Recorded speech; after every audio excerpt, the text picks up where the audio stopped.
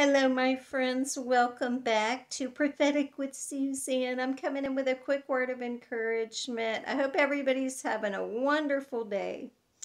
But I've had a stirring in my spirit. I feel like the Lord is just saying to be alert of the enemy's tactics to cause distractions.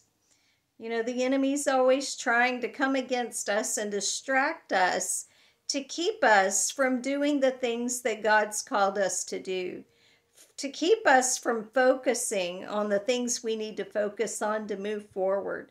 You know, whether it's focusing on your family, your business, your ministry, anything that you're working on, we need to stay focused. It doesn't mean we don't stop and have fun, but we just need to be focused. And we can always see when the enemy's trying to throw out roadblocks and stops and just little ridiculous things to keep us off track. But God is good and He loves us and He knows how to show us these things and He knows how to keep us on track.